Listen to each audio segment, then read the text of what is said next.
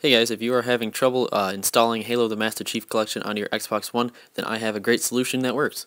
So first thing first, if you have anything, if you tried to install it and it didn't work, if there's something installed sort of, then just uninstall it real quick and start this up.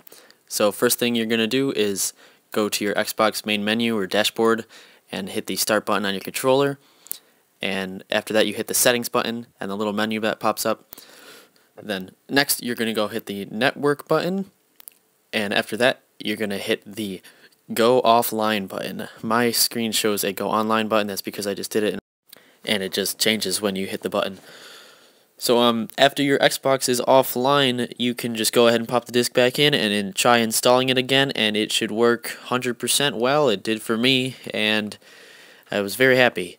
So if this video helped you all at all, guys, please leave a like and subscribe. Thanks a lot for watching.